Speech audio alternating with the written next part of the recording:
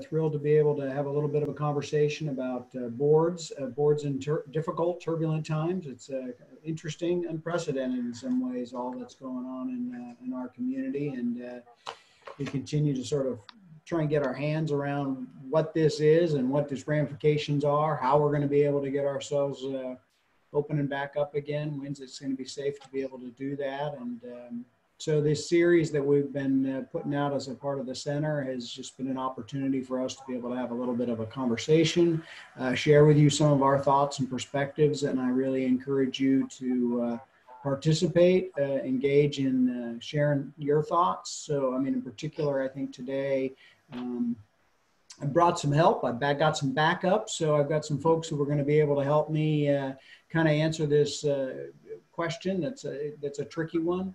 And so most of you know Royce Hickman, or many of you know Royce Hickman, who's been in the community for many years, a long-standing community person with the Bryan College Station Chamber of Commerce.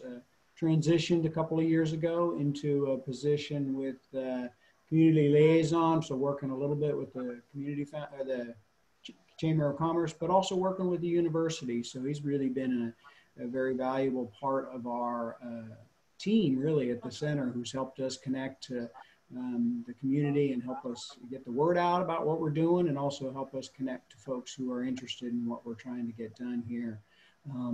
And so Royce has been instrumental in helping move some of that forward.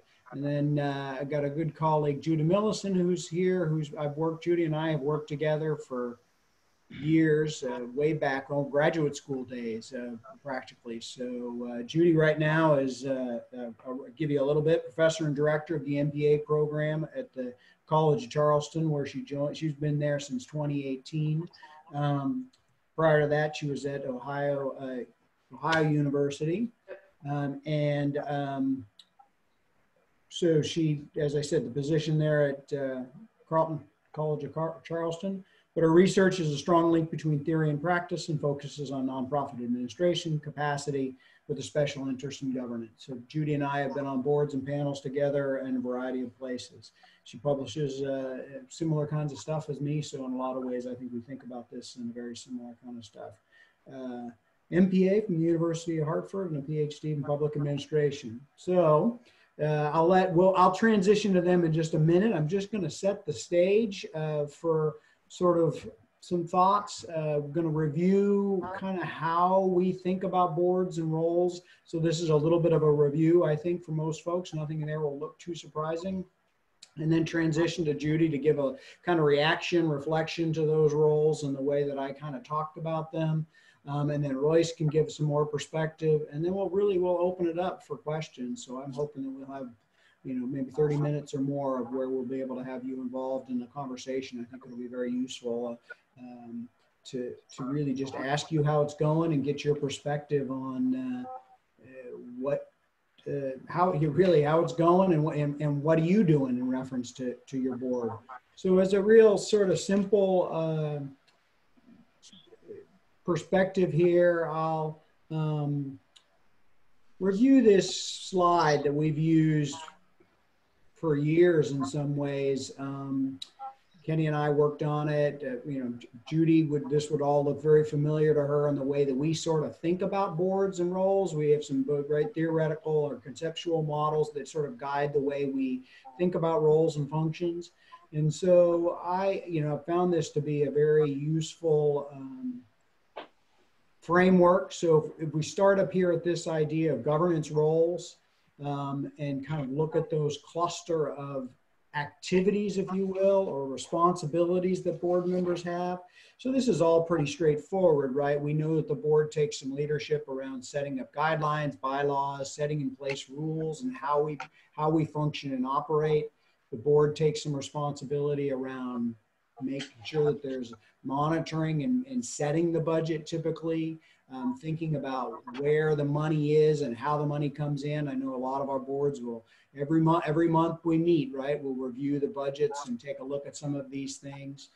We also talk about the importance of thinking about the way of the programs and the activities of our organization and what we do, and both internally and externally. There's a lot of information that can be very useful to track, and boards should have some responsibility I mean, in a lot of ways, this set of tasks, and the list could go on, unpack them, which is what we'll be doing here in a few minutes, and then place them in context, right? So what happens within your particular organization? What happens in the way that you all think about carrying out these functions? And then in particular, you get a crisis like this, or you get a sudden change to your external environment. How do we have to shift our roles? How do we have to adjust? What are things that we need to prioritize? So this governance set of roles really is in many ways, it's the accountability function. The board serves this really critical role to be to the external constituents, to sort of say, we're watching what's going on in this organization. We're making good use of the money. We're following good procedures. We're taking good care of the people. We've got the basics set in place in some ways. So it's a core function, but it's only part of what a board needs to do. So then there's this whole other set of activities over here that some folks might call service roles, or I mean, it's just a cluster of ways of thinking, but it really has to do with, so not only does the board oversee and look at what's going on, they really need to contribute and give to the organization, and that's hence the phrasing there of a service role. This idea that the board members need to give back to the organization, both intellectually, and so that could mean, you know, providing some guidance around the way that the organization thinks about its strategic direction or its strategic orientation. Where are we going to be going? Setting in place policies, setting in place goals, objectives, planning, right? So that process of planning, board members bring their intellect, bring their perspective, bring their understanding, and help the organization move forward. We're also aware that we look to our boards to help us around fundraising, thinking about all of those steps associated with fundraising. And then a key thing we hear from a lot of executives is we need our boards to engage in this sort of external relationships, helping us manage stakeholders and thinking about the way that we're connecting to people outside of our organization and really contributing in a way that helps manage the multitude of relationships that nonprofit organizations maintain and sustain, both around funding, around legitimacy and reputation. And so there's a whole set of stuff there that we ask our boards to kind of help us with. And then in addition to that, there's a set of stuff down here, and I've always been an advocate that board members need to think carefully about how they take care of themselves, if you will, how they take care of how the board works, functions, what it does together, who you bring on the board. A lot of my work talks about who's on the board and how really important that is, of thinking carefully about the people that get brought onto the board, the way you bring them on. So you can see there's a whole set of things there associated with the work, that board members are not only attentive to oversight, not only attentive to building the organization, they're also attentive to themselves and contributing to the way that they function as a group, and that they are ensuring continuity and ongoing ability to sort of function and operate. So with that, one of the questions that comes up is, well, how much time should my organization allocate to particular, you know, how much time I as an individual board member or as a group or as an organization, how much should I allocate to some of these? You know, and Kenny and I played around with some different numbers around some of this stuff. All of this is really contingent on context, and that's why this conversation is of value. So we emphasize these surface roles as particularly important. A lot of organizations are looking to their board to facilitate and connect them with the external environment. It's really tricky to manage those external relationships. And so a lot of times we look to our board to help us with our fundraising, to help us with the public relations role. But we know that it's really important to oversee, and we also know it's really important in reference to the groups and roles and processes. And this ebbs and flows. This is another sort of way of depicting that same thing, in some senses a little simpler, right? It says you spend a fair amount of your time in that service role, you spend some role of your time here, and you spend some time. It's not like these percentages are cut in stone. In fact, I'm going to turn it over here in just a minute to Judy and kind of get her thoughts on this. But it has to do with, as a general rule of thumb, we're looking for people to allocate a bit more time over here. But any given organization is going to face different kinds of stuff. So with that, as initial kind of setup, I thought I would invite Judy to give her perspective or give her thoughts on some of this stuff as well. Judy? Yeah, thanks, Will. Hello, everyone. And so when, you know, Will and Royce and I spoke a little bit yesterday, some of the things that we talked about was, you know, that when we think about these roles and responsibilities or these kinds of functions that we perform, the question becomes, you know, what do we do and how are these roles affected when we're in this, you know, pandemic time or this time of crisis? And, you know, we sort of hash this out a little bit and, you know, not everything is going to be exact, but all of these same sorts of responsibilities hold even in times of crisis, and how we think about them just might be a little bit different when we're operating as usual, and then when, you know, we're operating in a different environment or with a different set of circumstances. And that you still, I would suggest that you still spend the bulk of your time in that kind of, you know, outward reaching service sort of role, that fundraising, public relations, and kinds of strategy roles, right? And then what does it look like at this time? It might look a little bit different, and in that we have to remind ourselves that we always want to start with this whole notion of mutuality of service, right? This notion that we're all in this together and that people, your stakeholders and your constituent groups understand what it is that you do. And so how might you communicate with your donors and your stakeholders at this particular time? You know, and maybe the way that we start off is we think about what it is that we have and what it is that we might offer our communities. You know, can you waive fees or extend memberships or maintain donor statuses or offer counseling or tutoring or training or mentorship or friendship? If you're an arts organization, can you put your exhibits online? You know, how can you offer what it is that you do to your constituents at this time where they cannot be physically present in spaces? You know, indicate that you're in this relationship for the long haul, and that social distancing doesn't have to mean that you are not committed to social connecting. Those two things can coexist. And if you're looking for, if you find yourself in a position where you do need funds for a particular reason or purpose, maybe just being clear about what that plate is. I read a story about a YMCA that took this sort of similar approach where they maintained, they extended memberships, but what they did was that they talked about that they needed to furlough most of their employees, and that even with the furloughs, they remained committed to providing health insurance for all of the employees and providing and covering the full cost of that. And so their appeal was that it was an ask of their donor base that if they found themselves in a position to make a gift, that gift would be used to offset the cost of the health insurance. So it was this sort of mutuality.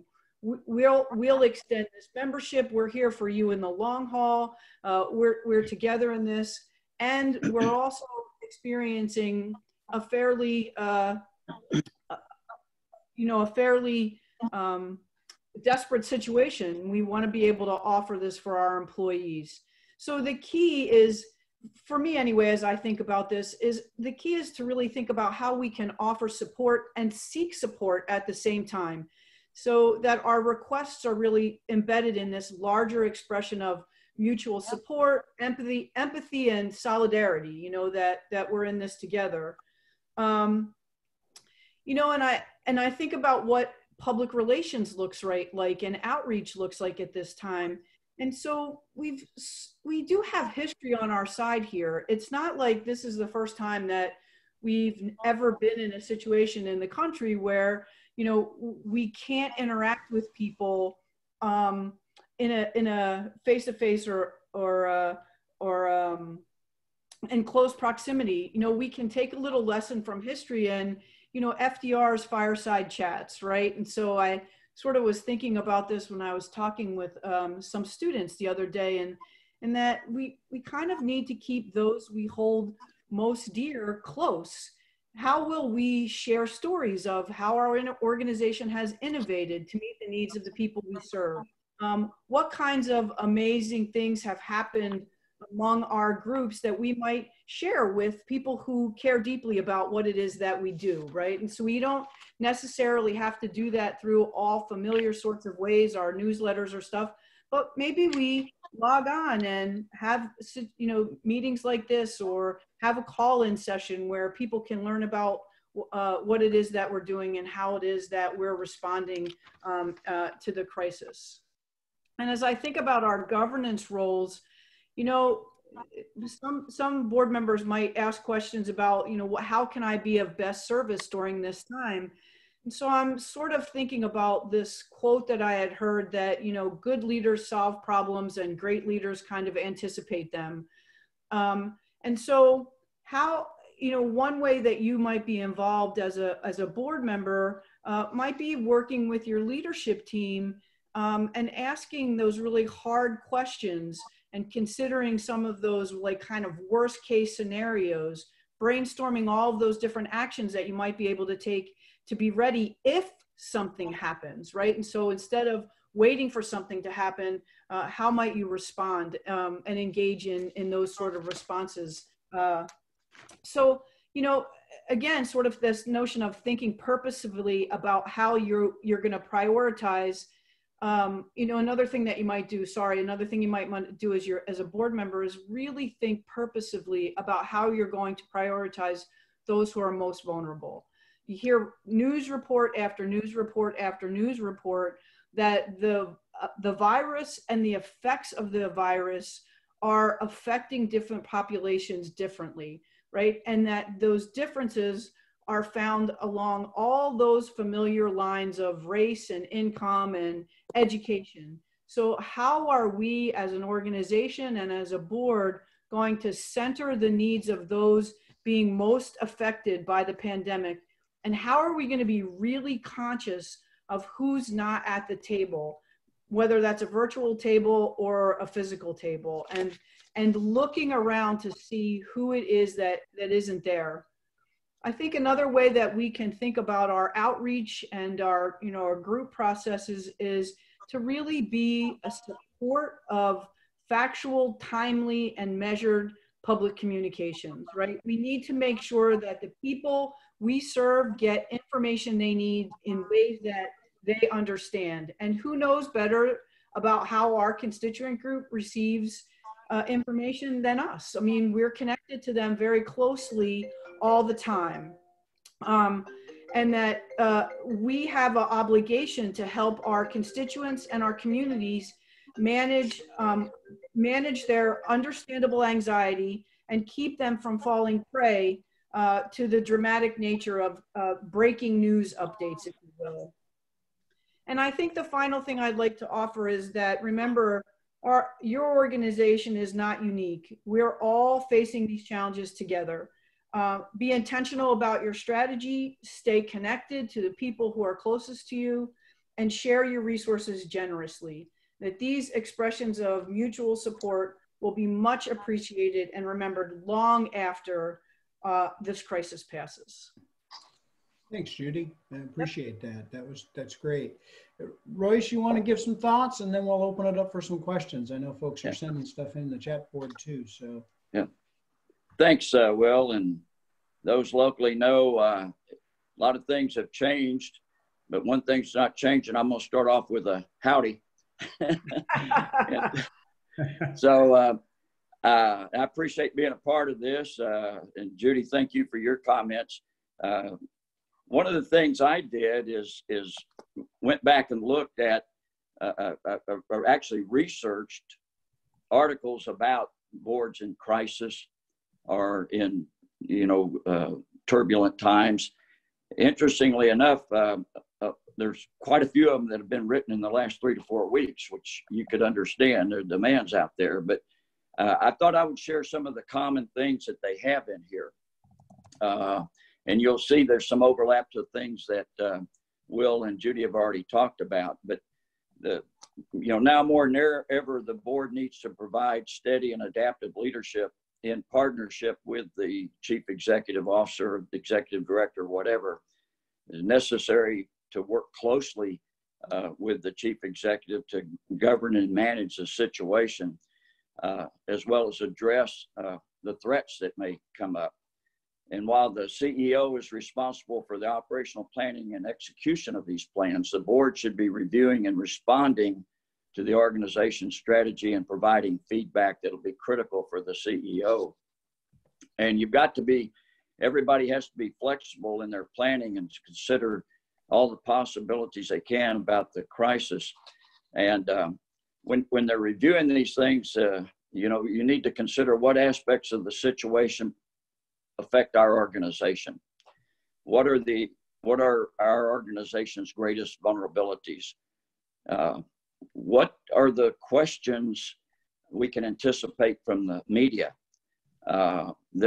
This is a time where they're very interested in how this is impacting us and how do we deal with that? And how do we prevent the worst case scenario from occurring?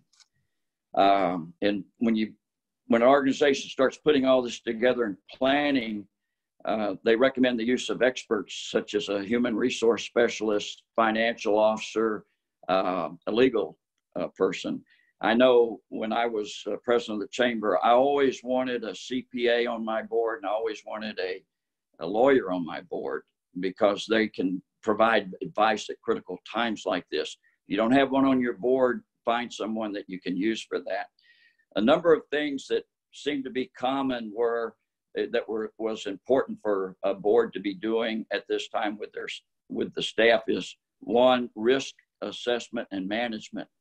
And you know, they need to be sensitive to the existence of the various risks, and then try to find a strategy that deals with the risk and allows the organization to continue.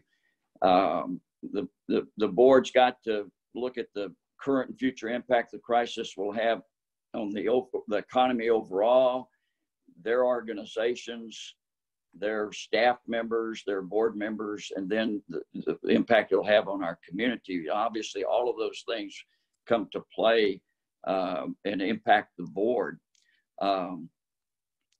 The one thing to look at and make sure you're aware of is your current insurance policies and any risk mitigation practices that are in place. Understand if there's something there that's available to you.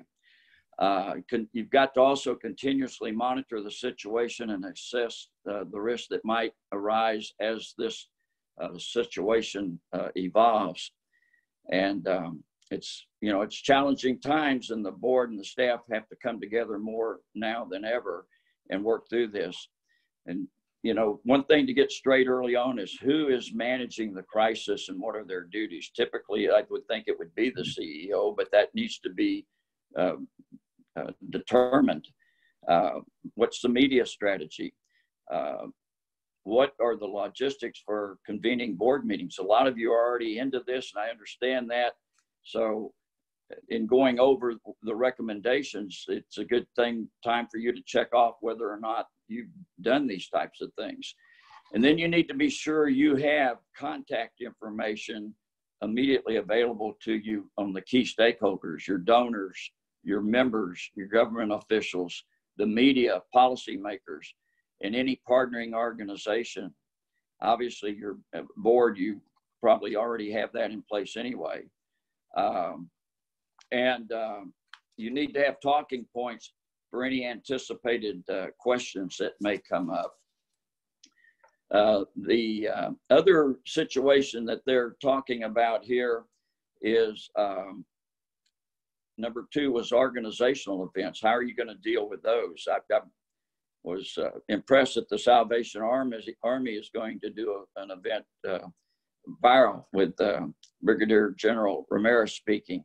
But you've got to decide, in a lot of organizations, these events are major fundraiser for them, and how are they going to offset the loss of that revenue? Number 3 is financial investments and finances and investments. You need to understand your cash position and your revenue stream. I know for years I struggled with getting the chamber board to understand the need for a cash reserve. And fortunately, over the years, we've built a cash reserve up a little bit at a time. It's kind of like what you do with your retirement plan. And what I would encourage you to do, if you do not have a cash reserve, this is a time your board's going to be really sensitive and understanding about the need for a cash reserve. And it's a time for you to be planning or what you can.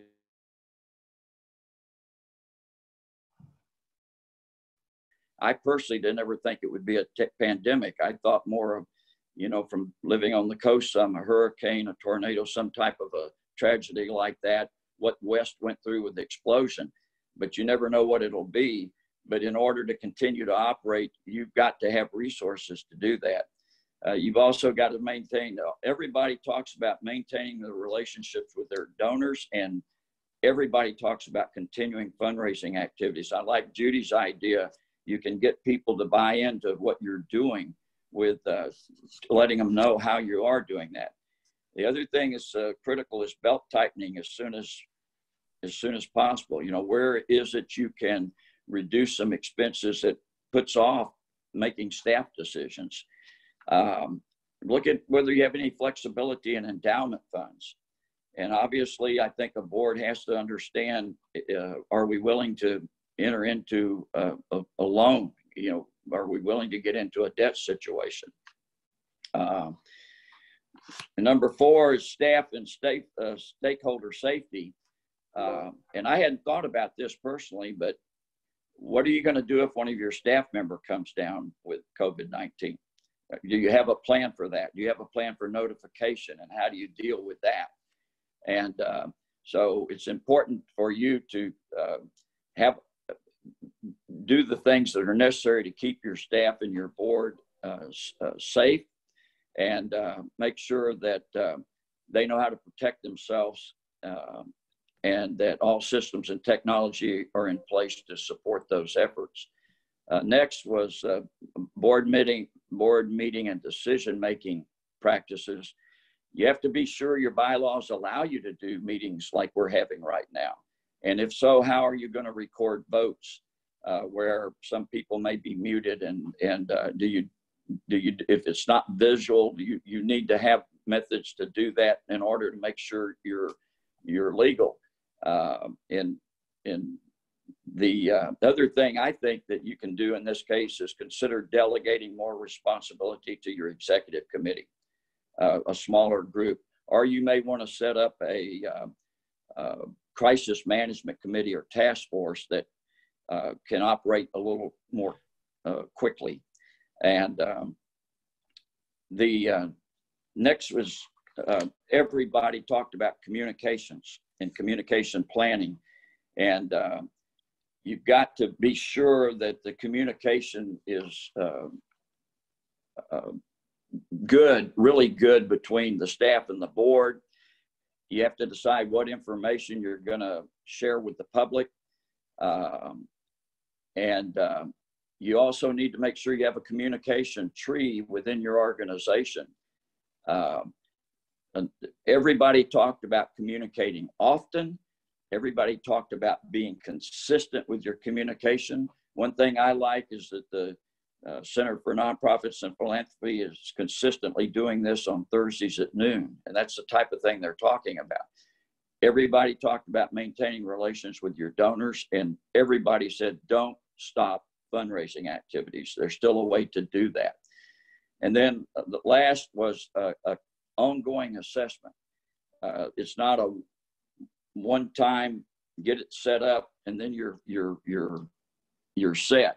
It's important to get organized and then to continue to evaluate the organization, continue to evaluate the situation, continue to look for answers to being effective.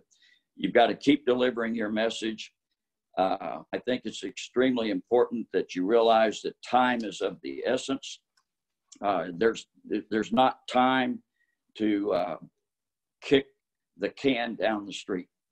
You've got to deal with those things now. I think the other thing that I would share before I close out on this is be sure you stay in touch about the impact this is having on not only your staff, but from a board standpoint, the board, because you may have board members who are their companies are dealing with difficult times. You may have board members who have been furloughed or who have lost their jobs. You may have board members who have family members who have the virus. And so it's very important to stay on top of those things.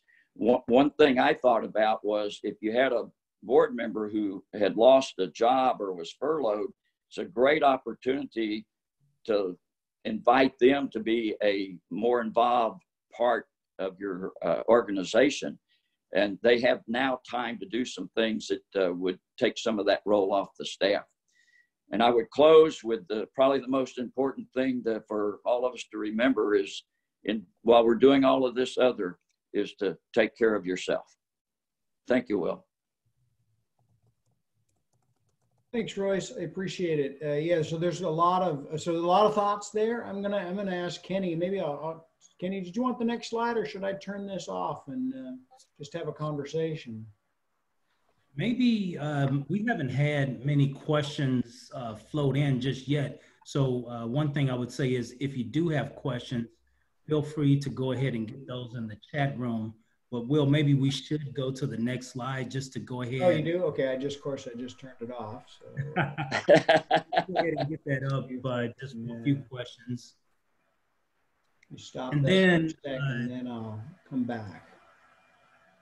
In the interim, for either of the three of you all, Bill, Judy, Royce, one question that did come in was asking, how should organizations go about communicating news related to the cancellation of what would be considered major events? So would that be considered as a negative message, or what would any of you all recommend in relation to the cancellation of events at organizations at a time when you all just recommended that we want to make sure that we communicate high? What would be a recommendation there? Royce, do you want to start on that? I don't mean to call on you. I'll start it. I'm not a proponent of negative communication, and everybody's aware of our situation. And I think, that you start off, because of the current situation and our interest in keeping our staff and our members safe, we are announcing that this event is not going to occur. Now, if it's something that you can do at a later date, I'm a big proponent of not saying canceled, but saying is being postponed, or we're canceling it now and expect to announce a future date once the factors provide for us to do that safely. I do think it's important to get that message out as soon as you can, but obviously people want to know what you're planning to do in relation to whether it's, I'm sorry, they're going to want to know whether it's canceled, period, or whether it's going to be rescheduled.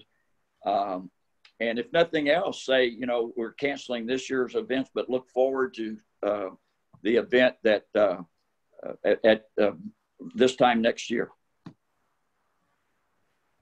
Judy, did you want to add to that, or?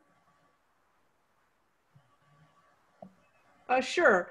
I think that, I would always start with something positive, that it's I know many of you have been looking forward to this event in the best interest, or out of great concern for our constituents and the people we serve. We want to make sure that everybody's health is at the fore, and we're unable to maintain our currently scheduled event. If you can think of a way to provide some sort of alternative, we can't do the event like this, but we thought since many people had the date on their calendar, we might do something like this, and some sort of an alternative, that a way to engage people at that same time. And then sort of like what Royce was saying, we're looking forward to the fall when we might be able to reschedule that event. So I've been so incredibly impressed with how innovative and creative, like if a teacher, like what kinds of things are they doing to engage people?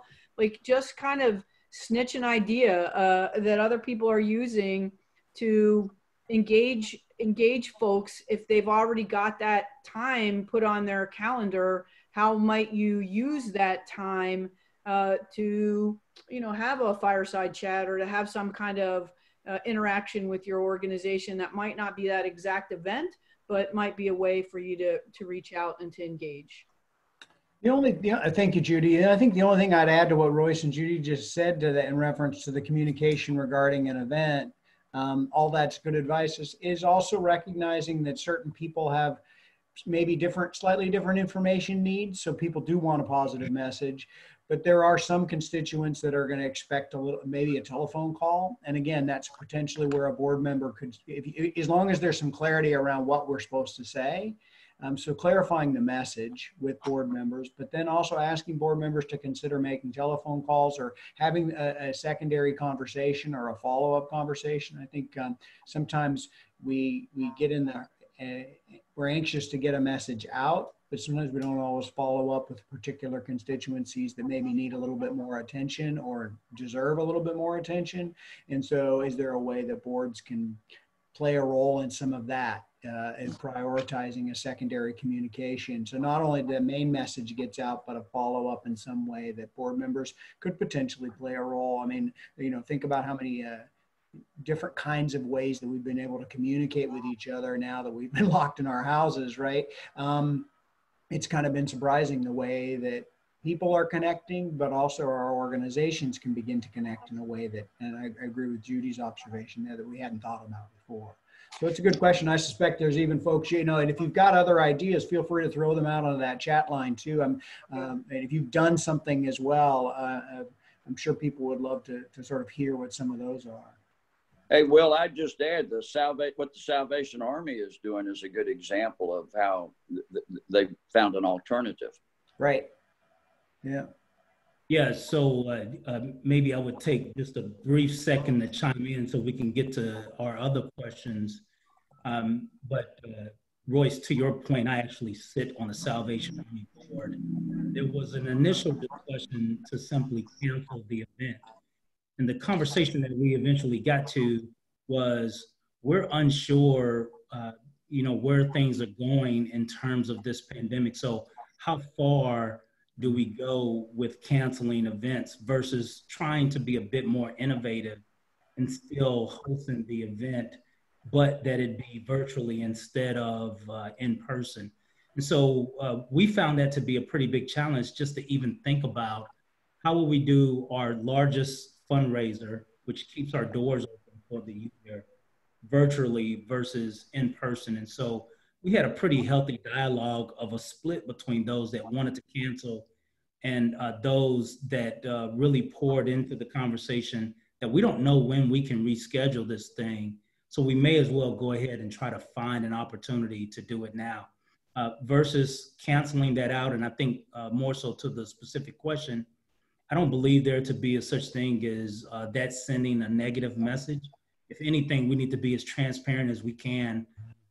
We don't want to take the blame as executives of organizations that might seem negative, but we really need to be honest, truthful, and transparent about what's actually going on at our organizations. Let me stop there and go to a couple of questions that I have on deck. But the first one is, any of you all can respond to what type of success, not in this environment of a pandemic, success that we've seen with online fundraising versus in-person fundraising generally. Do we have any literature or anyone familiar with what that might look like generally?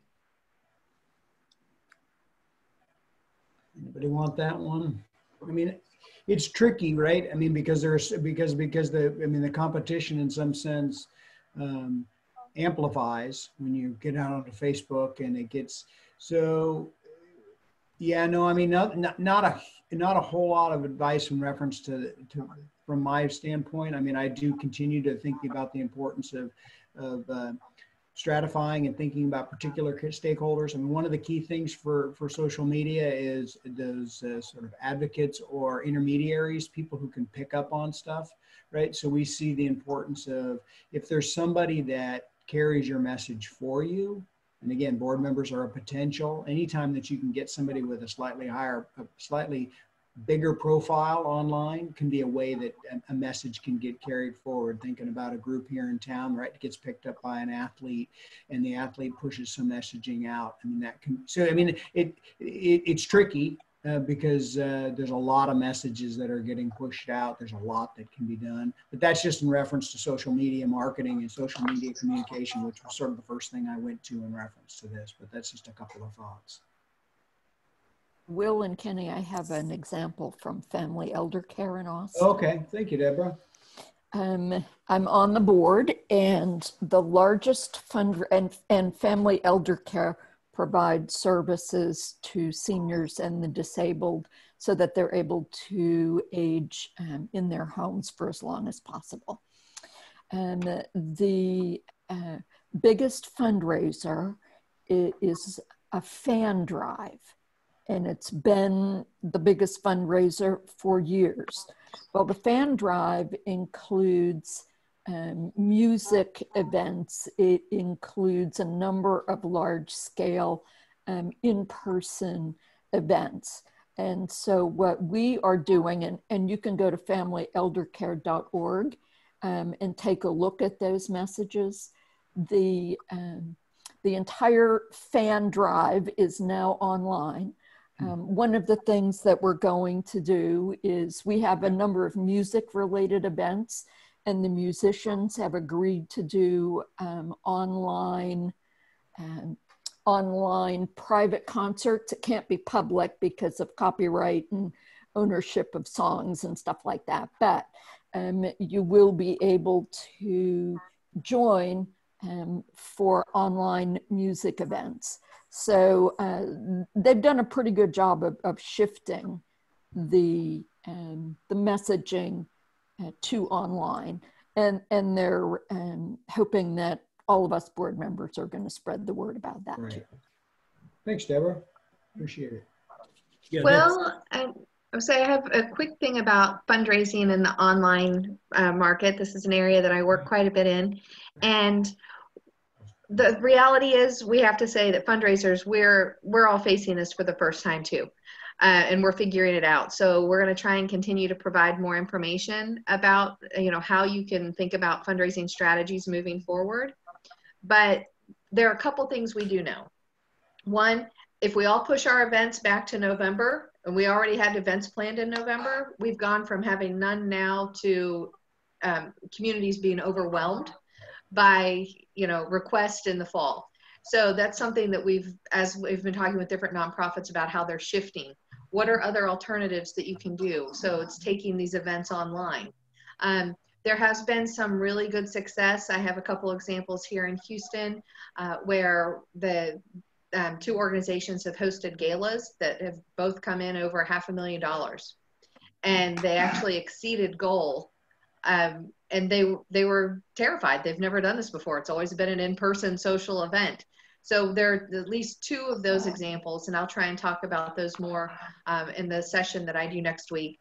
But another thing that we're seeing over time, especially the last 10 years, we've seen a tremendous shift to people being comfortable giving online. So it's really how do you message and how do you make it easy for them? And there are a lot of great statistics around, the number of people who prefer to use credit cards now. But the one thing we do know is people aren't opening their emails. And if you're like me, you're getting emails from any place you've ever shopped at in the last 20 years about their store hours now and things like that. So it's getting lost. But a trend that we're seeing a huge uptick in is giving by text. And so there's an organization called Give by Sell that's actually changed the name, and how they're branding themselves right now is to say Engaged by Sell instead of Give by Sell. But it's still a way for you to reach out, because we see that 97% of texts are being opened. So that's something that a lot of fundraisers are experimenting with. So if you can't take your event online, you can try something along those lines. And the other piece would be to try and say, sorry, we have to cancel our event, but would you consider still allowing us to keep your gift this year? And we have an example of an organization that has done that here in the Houston area, where 70% of those who have already purchased sponsorships or tables allowed them to keep the funding. So I don't want to take more time than that, but I thought that might help with some of the direct questions about around. Yeah, how and that highlights our session for, thank you, Angela. I mean, that highlights our session for next week, right? So where you'll be able to really get into some of these fundraising, talk about it a little bit more, as you sort of, especially with the orientation toward going forward. Kenny, it looked like you've got another thing you're thinking about there. Yeah, just one for perspective to, in response to what we were just talking about. One is, I see from a couple of folks here, Daphne and also Carol Goldsmith have mentioned that what they've done to investigate online giving a bit is going into collective efforts that are happening or taking place in any of your local communities. So folks that are shifting to Giving Tuesdays, folks that are shifting to Brazos Valley Gives, or the Lufkin East Texas area gives, wherever you may be from. Now is definitely the time to think about collectively, what can we do to add to the impact of giving generally, as we've all heard and are saying that we're all in this together. So we've been encouraging partnerships. We've seen that happen with our local community foundation and our local United Way. So if there's opportunities like that in your communities, try to take advantage of those. That might lend some credence to what your thoughts are or learnings from more collective impact around online giving. This next one was a great scenario to present for this meeting, and that is, let's say your organization has closed based on a board decision. As an executive of that organization, then if you feel that it's necessary to communicate with donors, how do you work in that environment where a board has said, we're closing our doors, yet the executive of that organization feels like we still need to be communicating with our donors? Can someone add, Judy, maybe you want to take that one for us? So, I'm not sure. So I'm not really sure. So what's happening? I'm kind of not sure of the parameters of the challenge. Is it temporary or permanent? Yeah. Yeah, what I took from the question was that this was a decision that a board has made to close the doors. Yes. Okay. Which we found out even in our local community here, approximately 14, 15 organizations have just said, we're closing our doors, we can't provide services. Right. So with that, as an executive, still responsible, passionate for the mission of that organization that still wants to communicate with donors, any advice, guidance in a scenario like that? So again, I think it sounds like it's kind of like a cop-out, but I don't think it's a cop-out. I think that whatever led to the decision for the board to close, that has to be, I would lead with that. Why did the board make the decision to close?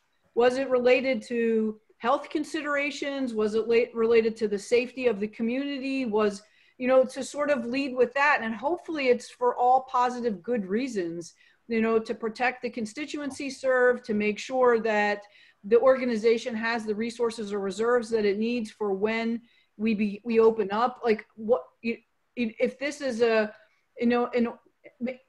it was a museum, okay, you can kind of understand why we chose to close the doors. People aren't allowed to be out. They're not supposed to be there. They're not supposed to be in the museum. We're not supposed to congregate. But if it's a food pantry, then that's kind of a different scenario, right? So why did they make the decision to close? Ideally, it's going to be related to some sort of greater good than just the good of the organization or the constituency served.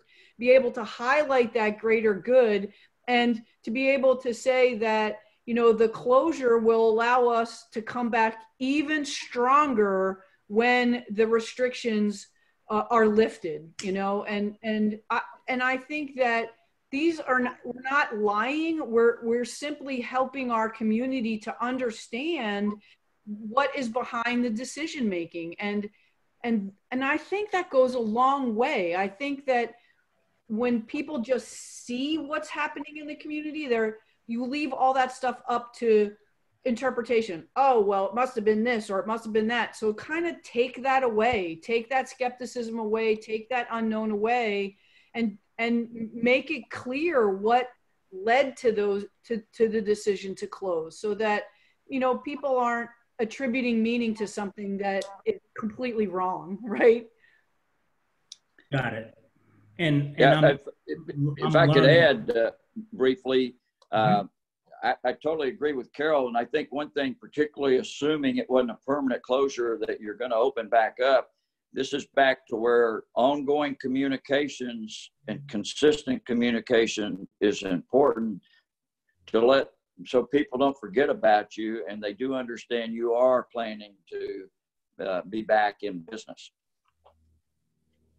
Thanks, Royce. Yeah, and I'm learning in just a further exchange that a temporary closing during the COVID-19 pandemic. But I imagine a tough scenario for an executive of an organization. Should they totally let go of their responsibilities during a closure, or do they still have an obligation to communicate as the executive, even if the only one left, I guess?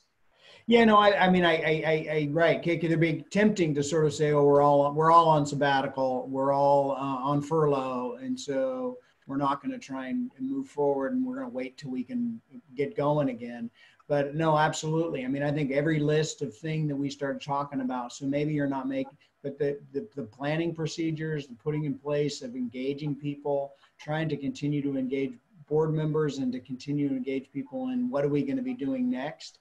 I mean, when the question first got posed, I thought, well, maybe it was a real, closure. I think some organizations potentially are having that conversation.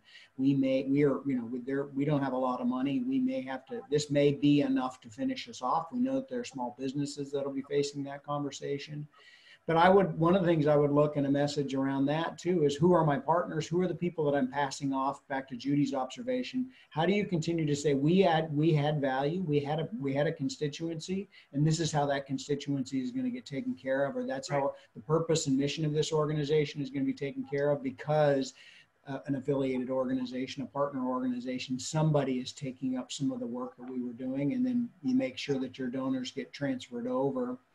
Moved over. But no, absolutely. I think people should be engaged, actually using this time to think creatively about themselves and to engage in planning processes, how it's going to happen, how you're going to sustain yourself. There's quite a bit to be done. I get that could be a tendency to want to sort of throw your hands up and say, well, we'll be back in 6 weeks and see how things are then. But I really would advise against it. People will become disconnected and lose who you are as an organization. Great. One other that's come in here is, this is a broader question that may have some legal parameters, but one question is how to decide when it's safe to bring employees back in to meet clients, and what if certain staff members don't feel comfortable coming back to interact with clients, if that's the essence of your mission? I mean, the first thing I think about, right, is looking for guidance from policy folks. So whether it's a trade association or professional association, state or national, guidance that sort of says, here's the way we're thinking about serving the people that are important to us. And typically all of us can find those kinds of resources related to our industry, related to whether we're a shelter, whether we're a counseling, whatever it is, clinic. There's going to be some guidance that is going to come from national or state level organizations. Mm-hmm. If there's not, then I look to sort of, county and other kinds of administrative units that are providing as much guidance as we can sort of put in play. So I look to external actors to kind of help make some sense of some of the environment and provide some guidance around, a good colleague is a dentist, and sort of, so how does he know what he's going to be doing in the dentist office when they go back to practice?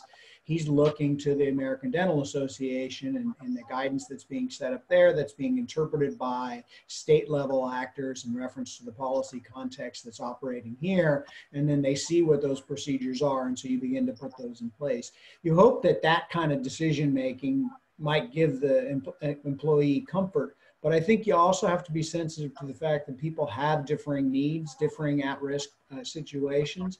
And so I think we got to be as deferential as we possibly can around individuals and the way that they perceive the risk of engaging in this. This is scary. I mean, I think that there's opportunities for conversations and some perspective on this, trying to help educate people. But I would also, highly encourage grace to the extent that we can, and that we're able to do something like that and think about creative ways of accommodating people. And that, Judy, I can tell you've got some thoughts here as well. No, I'm just agreeing. I mean, I do think we have to pay attention to whatever whatever national guidelines are out there too. And if the policy environment is saying that we can't go back to work, then we can't hold people responsible for making the decision not to go back to work, even if some people are, right? So it's like your sort of comment about grace, right? And I think from an institutional perspective, we're kind of thinking about that here at the college, right? What does it mean when students don't feel safe to come back? And then how do we accommodate them as faculty and as administrators? And what's in place, even if there's a tiered entry system. What do we do when some students say they don't want to come back to the classroom? They're anxious. They want to wait it out another semester. How do we make those virtual services available to them? And I think that is I love your comment, to deal with it with grace, because that is really what we're encouraging our administrators and our faculty to do. And I know that's not a local nonprofit, but we're also sort of hitting a lot of the same kinds of considerations. Try to suspend judgment, to understand their perspective, to figure out, how we might be able to continue with the same kinds of service or level of service that we've been able to provide over the last 6 weeks.